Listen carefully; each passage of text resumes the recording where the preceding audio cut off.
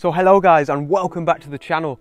For anybody that is new here, my name is Henry and I go outside and I make these photography vlogs that aim to inspire people, to inspire you guys to get outside with your cameras, enjoy the great outdoors and hopefully return home with some nice images as well. So I hope that you get something from my channel.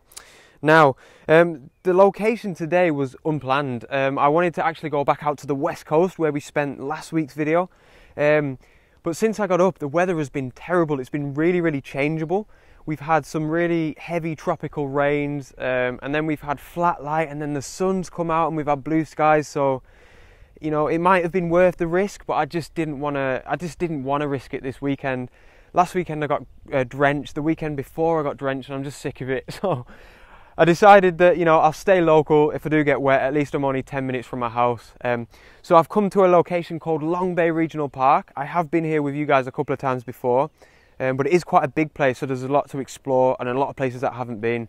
So it still should be a wonderful adventure. I've got a new camera. I've got a Nikon D7200, and honestly, I'm so excited. And on top of that, I've got a Tokina 11-16 f2.8 lens. So I've been wanting these two for best part of 18 months now.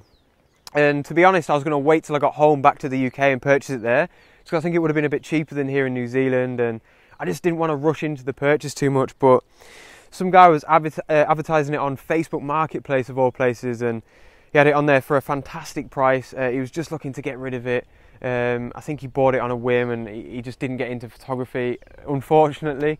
Perhaps I'll just show him some of my videos now, but very good for me, obviously. So this is my first time out with it properly, so I'm really excited to try it out. Now, to get straight into this evening's adventure, I have actually took a couple of images already, and the only reason is I had to be very quick, and it was before I'd set up my tripod, or I was actually just messing about with my drone, to be honest. So I had to be very quick. I had to get the drone down, get the camera out. It was crazy.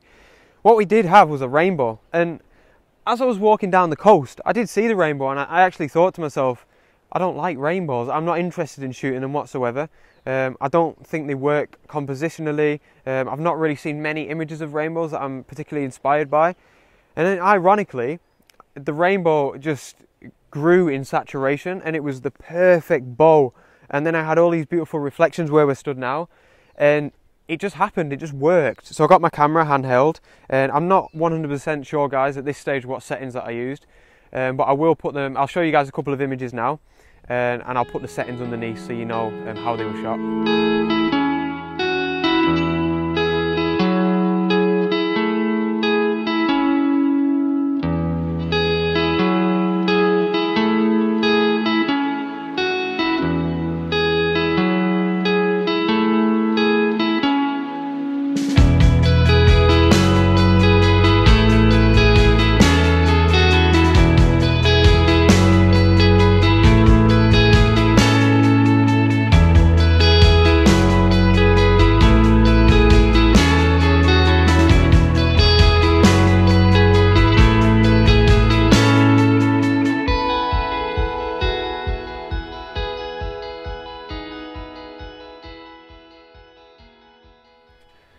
So I hope you like those images of the rainbow, guys, and hopefully it gets one or two of you inspired to get your camera out, or even your phone, you know, the next time you see a rainbow, and take a few snaps. Yeah, like I said, I'm not usually a fan of the old rainbows, but I think that might have changed my opinion a little bit, so I suppose I'll keep an eye out for them in the future. Now, moving on, I found this wonderful subject here. It's going to be a foreground subject. I think it's going to be a perfect foreground subject. And I actually found it with my drones. I was flying my drone around, just filming a little bit of B-roll for the vlog, and I saw this perfect circle here from above, and I just thought that this would be ideal for my new lens, my Tokina lens, so shooting at 11mm, and I'm going to really try and get that sort of wide angle landscape effect here. So I hope that it works. I'm going to get my camera out, I'm going to get my tripod set up, and just play around with composition. And there's a little bit of movement in the water, nothing too crazy, but yeah, it'd be nice to smooth it out a little bit and also get a little bit of a long exposure effect. In the background we've got Rangitoto, and we've got some beautiful light, and it might even get sort of better in the next 20 to 30 minutes as the sun sets. So I'm going to hold out for that a little bit as well, but I think we may have a nice image here.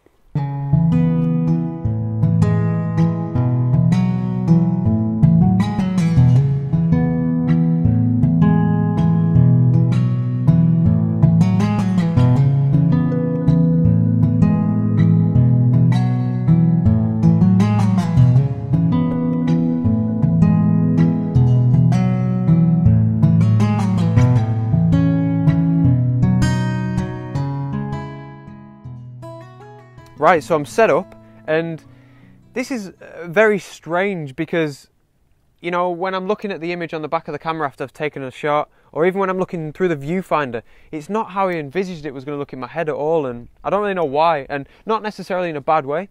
I think I'm just still getting used to the sort of wide angle feel on this lens, and I think it looks really nice. Now, I will mention I did move the camera to face a little bit more northwards, away from Rangitoto. And the only reason I did that is because the light wasn't very good over Rangitoto by the time I got my camera set up, and it was nicer in this direction. But worth mentioning. Now, let's see how this exposure looks here.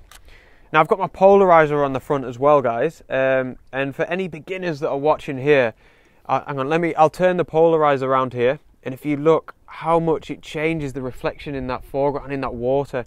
So beforehand, you know, you're capturing all the reflection of the sky, whereas afterwards it cuts through all of that glare that's on the surface of the water, and you capture all that detail underneath, which isn't always the best thing to do. I think if the colour was really nice in the sky, then I'd probably leave the polarizer off and capture all them nice reflections. But yeah, I think that's working really well in this situation. Settings wise, for anyone that's interested, f8, which is, I've done a lot of research on this lens, and I think that's a really good sweet spot, so I'm going to try that out this evening. ISO 100, and I'm in bulb mode because I'm using my remote shutter to shoot at 25 seconds, and just to eradicate any shake in the camera and in the tripod as well. So all in all, I think that's going to be a pretty decent image.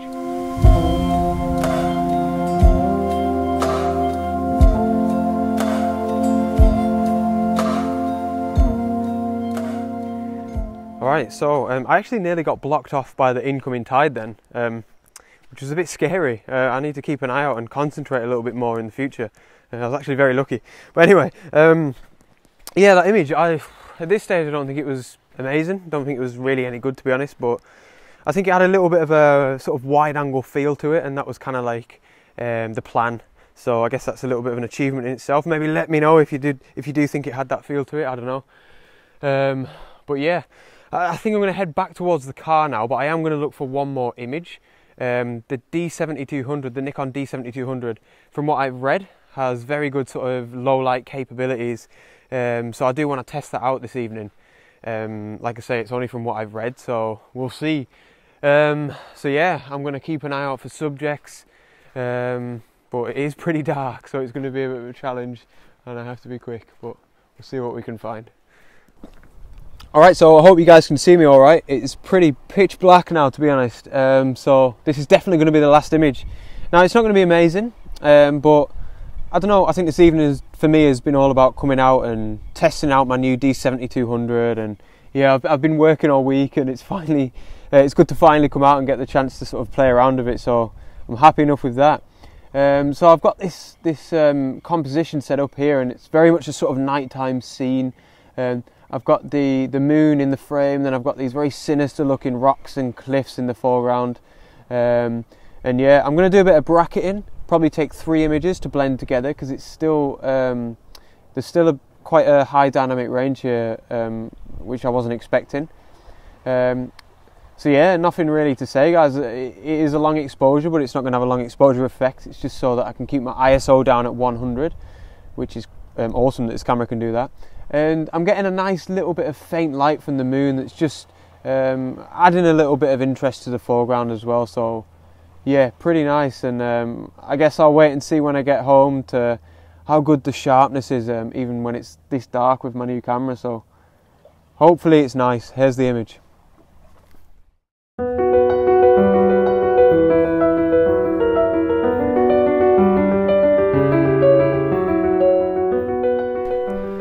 So it's officially pitch black, so we'll definitely be heading home now, back to the car, go home and get some tea. As always, thanks so much for watching, guys. It is very much appreciated. Hope you enjoyed the video, hope you got something from it, and any new people here, please feel free to subscribe if you want to see some more. And yeah, thanks again for watching, and I'll see you guys next week. Out.